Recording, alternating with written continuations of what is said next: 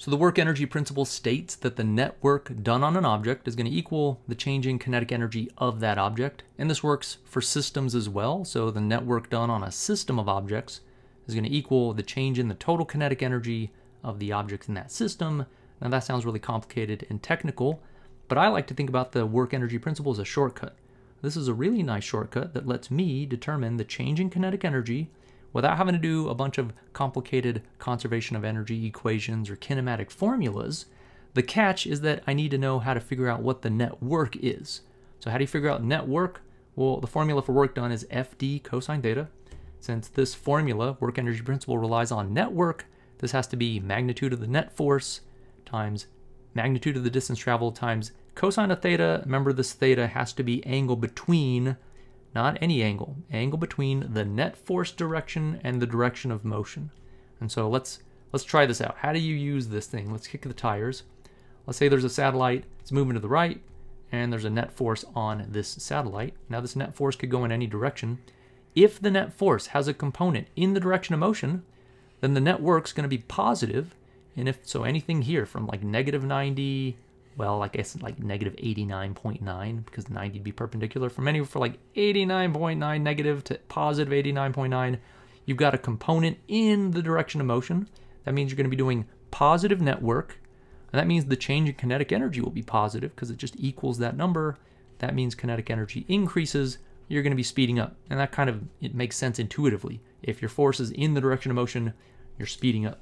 What about the other case? What if your net force points in the opposite direction of motion? Well, now the net work's going to be negative.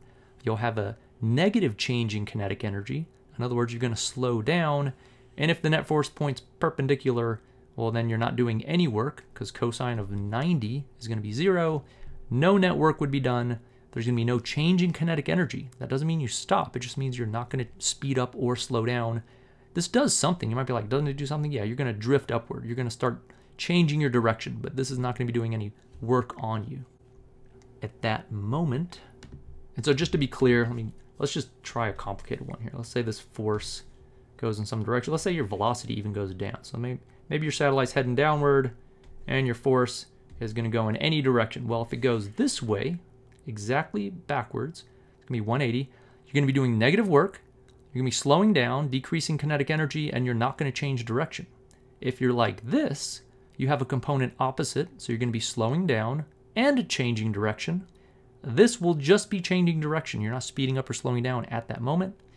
This will speed you up and change your direction.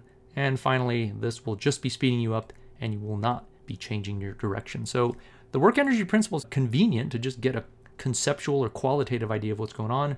And it can obviously also give you an idea of how to calculate things. So let's try one where you actually have to get a number. So let's say there's a hot air balloon, and it's a 300 kilogram hot air balloon drifting to the left. It had an initial speed of 7 meters per second, and it's traveling a total of 50 meters to the left during this journey. Now there's going to be forces on this hot air balloon. Obviously there's going to be gravity and some buoyant force, but because these are perpendicular to the direction of motion, they do no work. And so when we're going to use this work energy principle, they're not even going to factor in. We don't even have to know these since they were perpendicular and did no work. You only consider the forces in the direction of motion.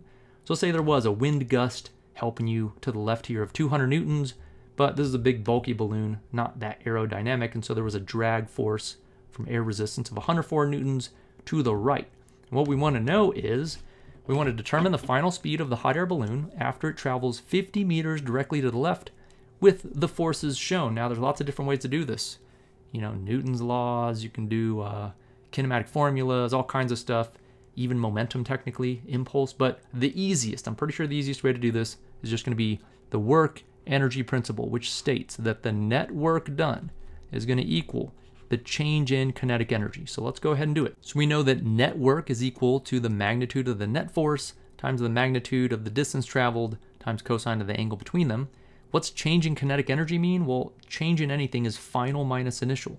So since kinetic energy is 1/2 mv squared, this is just going to be 1/2 mv final squared minus 1/2 mv initial squared. So this is going to be the change in kinetic energy, final minus initial. All right, let's plug in numbers here. So net force, how do we get that? Vertical pieces don't matter. We're just looking horizontally here. Those are the only ones that are going to affect it. These vertical ones just cancel. So we have 200 to the left, 104 to the right, so we're going to have to subtract those to get 96 to the left. And we just want magnitude, so I'm going to get 96 newtons to the left, not negative or anything, I'm just taking magnitude. Times the distance traveled, we know that's 50, so we get times 50 meters. Cosine of the angle, now this is careful, you might be like, uh-oh, 180 here, but no, the net force points to the left. This 200 is winning here. So leftward net force and leftward direction, the angle between those two is 0. Cosine of 0 is just 1. We're maxed out here. So net force points in the direction of motion. So equals, we'll plug in the rest of this, 1/2, the mass is 300 kilograms, times V final squared, that's what we want to determine, minus 1/2, 300 kilograms, times the initial speed is 7 meters per second. So we got 7 meters per second squared. Well, 96 times 50 is going to come out to 4,800. That means that's the net work done. Notice that's joules. That's how much energy we've added. That's the change in kinetic energy. So we know the net work is change in kinetic energy. We've added 4,800 joules of kinetic energy. That's going to have to equal half of 300 is 150 kilograms times V final squared minus, if you take a half of 300 times 7 squared, you're going to get 7350. So this is how much energy the hot air balloon started with initially. So I have to move that to the left. We add those together. I'm going to get 12,150 joules is how much kinetic energy the balloon ends with. And that's got to equal 150 kilograms times V final squared. I could divide 12,150 by 150 and you get exactly 81.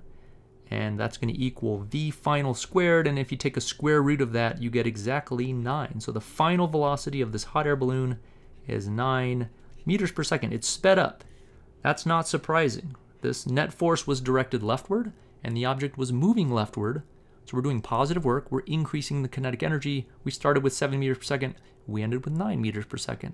And this is an example of how you use the work energy principle. So to recap, the work energy principle states the net work is equal to the change in kinetic energy. This can help you just conceptually or qualitatively determine whether something's going to speed up, slow down, or change direction, or both. And then quantitatively, you can use this to specifically solve for the change in kinetic energy, as well as the final or initial speed something might have had.